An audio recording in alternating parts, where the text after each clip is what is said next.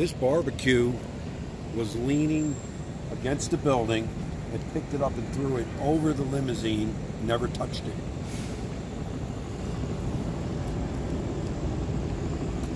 There were 2 carports here, one here and one on the other side of the building. They're both gone.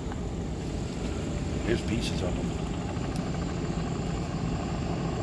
We were in the building, and when the rains, it got really, really dark, and my ears started popping, and I heard the wind was going one way, and we were looking out the door, and it shifted, and then it was like a freight train that came through. It was just insane.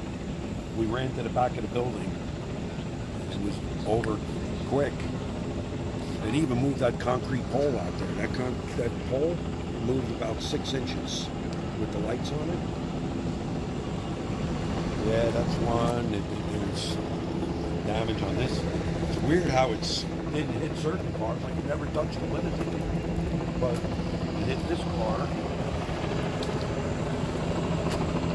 The side of this one.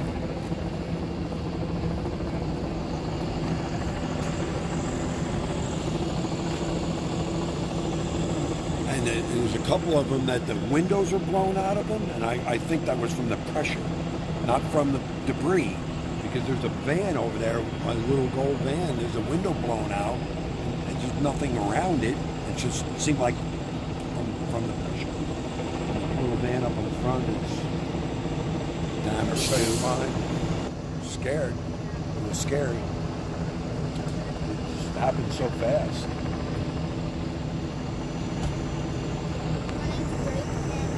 Tornado hit us, and all I felt was the air on my shoulders, and my shoulders were on the back of the bathtub, and it felt like we're about to die. It felt like my mom said the air like pushed the house down up, and then it felt like the house was gonna fly up, and we were gonna like die. It used to look beautiful, fantastic, and now it just looks like a jungle.